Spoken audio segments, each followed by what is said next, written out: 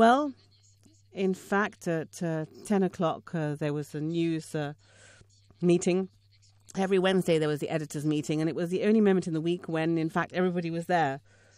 And Stéphane sometimes worked at home, but on Wednesday, everybody was there at the office at 10 o'clock. And as I was at a state meeting, and I'd learned that there'd been a shooting, and then I sent him a text, a second text, third text, and then I phoned him, and he wasn't answering, and he never did that. And then I called Jean Malka, who was Charlie Hebdo's lawyer, and Baby Lou's lawyer. I mean, there were a number of us who defended secularism. We, in fact, were all more or less protected, and Stéphane was always protected 24 hours out of 24 hours. So we're talking about Stéphane Charbonnier, right? Yes. And I'm also thinking about his father this evening and his brother,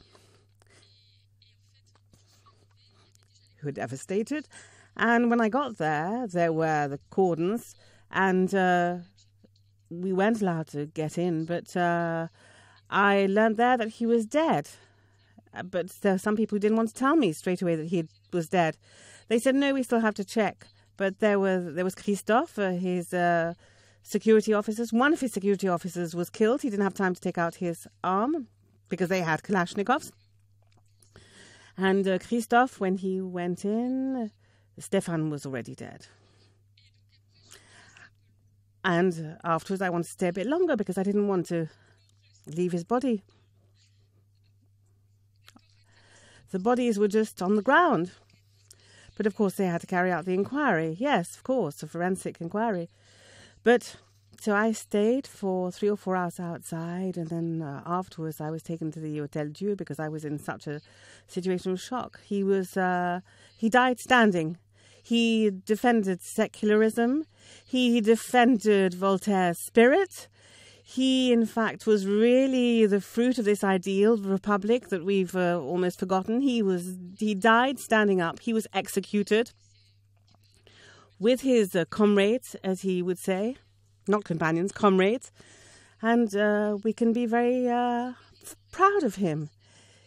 All these cartoonists deserve a ceremony, just as Malraux organized for Jean Moulin, because they fought for principles and for freedoms that we've forgotten to defend. So they're resistance. Yes, they are resistance. And if I were the President of the Republic, that's what I would do. I would give them this Medal of Honor, the Panthéon. Often they died defending freedom of expression, secularism, and they have died so that we can stay free in this country, in France in 2015.